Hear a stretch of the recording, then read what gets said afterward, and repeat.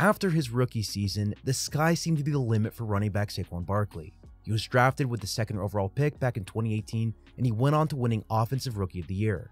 During that magical season, Barkley put up a monster year, gaining 1,300 rushing yards in addition to 700 yards through the air. While that season was certainly awesome, his last 2 years have been marred by injuries. Barkley tore his ACL in 2020, and he's also dealt with a number of ankle injuries too. To start his 2022 campaign, Barkley is killing it on the ground. Through 3 games, he's gained 317 rushing yards and also 91 through the air. The question I had when I turned on the tape was, is this season the official return of Saquon Barkley? Can we finally trust him as a player? Before we begin the breakdown, if you can do me a huge favor and subscribe to my channel, I would greatly appreciate it.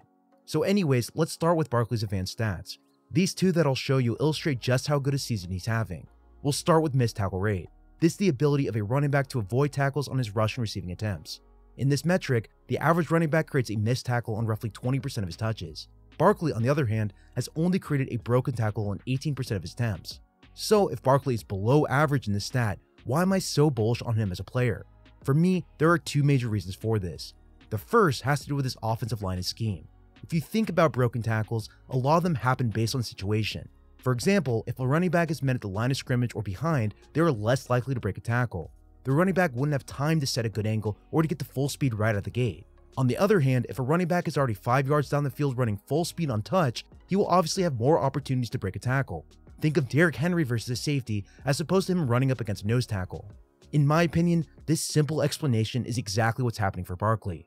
According to Pro Football Focus, the New York Giants have a bottom 10 run blocking unit. This means that Barkley is getting worse opportunities than many of his peers. The second reason why I'm so bullish on Barkley is based on his rush yards over expected. If you don't know this metric, Next Gen Stats uses a computer model to project how many yards a running back will create. They factor in blocking and the position of the nearest defenders, and they calculate how many yards that running back should create on average. Barkley is one of the best running backs in the entire NFL in this metric. He's created 2.2 rush yards over expected. On top of this, he's also created rush yards over expected on 49% of his carries. Compare this to the average, which are highlighted using orange lines, and Barkley is clearly better than most.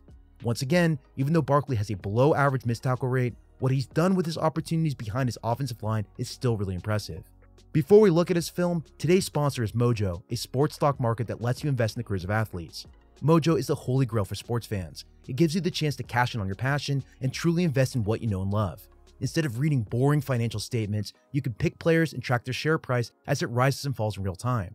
Mojo also has their published guaranteed payout formula, and it's based on objective stats so you always know what your stock is worth. The app currently offers over 300 skilled players from the NFL across quarterbacks, running backs, wide receivers, and tight ends. If you think a rookie is underrated and about to break out, go long on that player and profit based on your knowledge. Mojo is available in New Jersey on iOS, and by just downloading the app, you have the chance to win up to $10,000 in free shares of player stock. Click the link in the description for a chance to win up to $10,000 in free shares of player stock. Must be 21 plus and physically located in New Jersey to trade on Mojo. Have a gambling problem? Help is available at 1-800-GAMBLER. So back to the breakdown, the first thing you notice from Barkley is his flexibility and how he uses it to create yards. His ability to fully squat his lower half and burst out of his cuts is simply amazing. It's something that I noticed when he was coming out of college, and it's still true today. Versus the Cowboys, Barkley uses vision to weave through Dallas's defense for a 36-yard score. Let's look at this play closely. The Giants were lining up under center or running strong side to outside zone. The Giants love this play out of single back, but they occasionally will run this play out of shotgun too. I think based on this scheme, running out of single back gives Barkley the best opportunities. On this play, the Giants have 2 tight ends in the line of scrimmage. This means they have 7 total blockers, including their 5 offensive linemen. On the defensive side, the Cowboys were in a shifted bare front. They have the right defensive tackle lining up on the inside shoulder of the right tackle. Since the Cowboys have 8 men in the box, they actually have this run properly covered. With 7 blockers and 8 gaps, the Cowboys should theoretically have this play locked down. However, I want you to pay close attention to the left side of the line of scrimmage. There are 4 defenders by the left tackle, left guard, and the one heads up with the center. If the center can reach block the nose tackle or position his hips around him, this would mean the Giants will have 4 defenders blocked with only 3 guys. That's what happened here. After the snap, the nose tackle gets immediately behind on his block because of the combination block between the left guard and the center. With the right guard free to reach the right defensive tackle, this gives all the blockers on the right side of the line of scrimmage one-on-ones with their defender. Unfortunately, right guard Mark Lewinsky gets bull rushed back in the pocket. Seeing him getting pushed backwards, Barkley knew to cut inside of him since he saw the helmet of the defender on the blocker's outside shoulder. Barkley steps forward and he makes his cut, meeting the backside edge defender at the line of scrimmage. Since Barkley has speed and power with that quick cut, he's able to shrug off this tackle attempt by Anthony Barr. Barkley then enters the second level of the defense. Once again, Barkley sees the next defender with his helmet over the outside shoulder of the right tackle. This tells him to cut inside just like the previous cut. Barkley cuts, does a fantastic job using his vision and another jump cut through the hole, and from here he's off to the races. He uses his 4.4 speed to burn the defense and he scores a touchdown. Now, watching this play from the All-22, what I liked was how Barkley attacked the center of the defense to open the cut to the end zone. Barkley knew that if he pressed down the middle of the field, that the outside cornerback might overrun his assignment. This is a very difficult play to make if you're the edge defender responsible for contain, and especially if you're trying to tackle Barkley in open space. This is just a great example how fluid Barkley is with his footwork, and also I like how he paired his vision in order to make this happen. Now, I mentioned this before, but the Giants have a bottom 10 run blocking unit. For my film study, many of their runs were stopped at or behind the line of scrimmage. While left tackle Andrew Thomas is having a killer year in terms of run blocking, the rest of his offensive line isn't good. The guards are just playing okay, but center John Feliciano and right tackle Evan Neal are both struggling in the running game.